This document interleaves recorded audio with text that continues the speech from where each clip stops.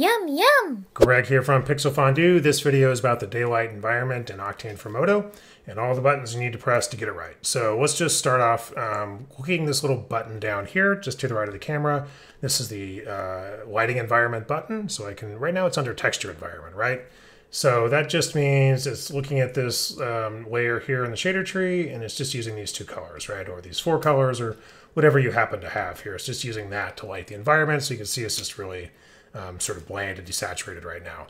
Now, if I want to change that to a daylight environment, you just go up here and switch that to daylight environment, and boom, we've got a bright sun, we've got a hard shadow, and it looks like we're on our way here. But there's a couple other things that we need to do to get this to really function correctly.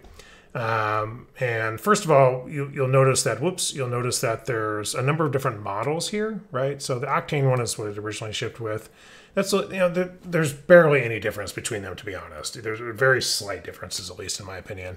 But the Octane one's the oldest one, or at least the oldest one that's been on here. They've added these others over the years.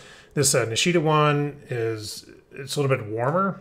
The colors are a little bit warmer, more yellowy. The Hozik one, they're a little bit cooler. Same with the Pritham one. I think they're a little bit cooler at the top.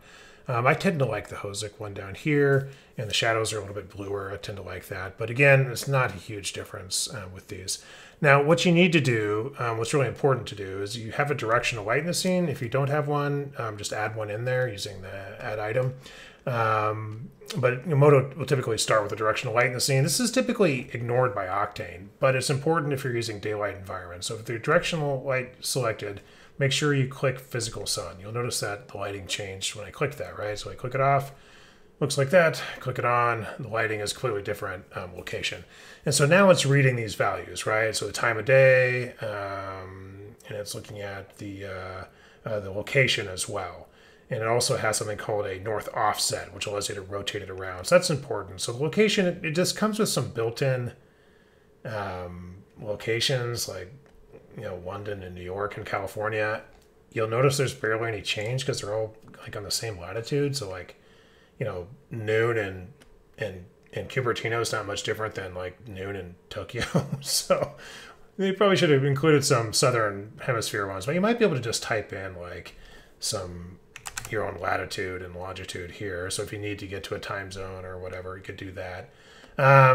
More importantly, you can change the time of day. This is a 24-hour clock, so morning would be like, 8 o'clock or something like that, or even like 5 o'clock really early, kind of dark. And then if you want to go to the evening, it would be more like 20, right? So that'd be like 8 o'clock would be 12 plus 8, 20. So there's 8 o'clock at night. Yeah, so there's the time. I'll just turn it back down to like 14 or something.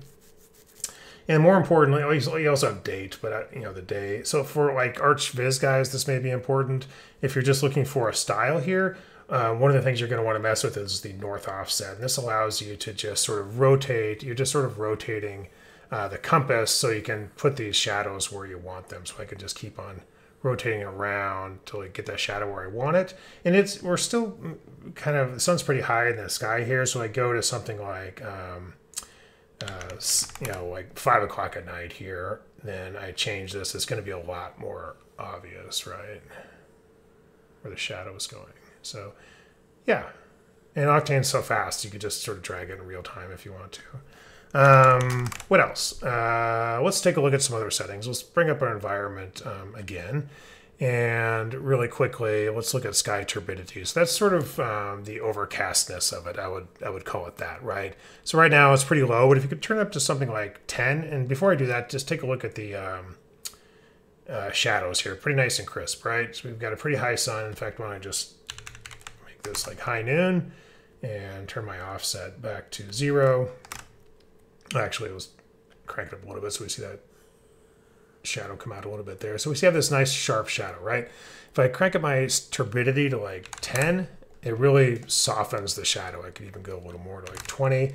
So it's like really soft. That's like a really overcast sky. Now I can also change the lighting, the colors of the lighting. Now changing them over here, honestly, I don't see a heck of a lot of an effect. Like if I change this even to like, fuchsia, I'm not getting anything there, which seems a little weird to me. But you can actually click this little button here called Use Textured Environment. So I can click that. And let's say we want to put this on Mars, right? We want Martian lighting, which is sort of reddish, yellowish. I can go over here. Now it's using the colors in the environment for the sky colors. So we're still in daylight environment, but we're just using these texture colors for the sky colors, right? So I can go over here and say the zenith is more of a yellowish orange, and like maybe the nadir is more of a red. And now we've got Mars, right? So you can use, it gives you a little more control over it, which is kind of cool. So yeah, like I said, I'll put this scene on the Pixel Undo Discord in the Octane content channel, and you can download it from there. If you're not on the Discord, I'll put the invite link in the description below. Yum, yum!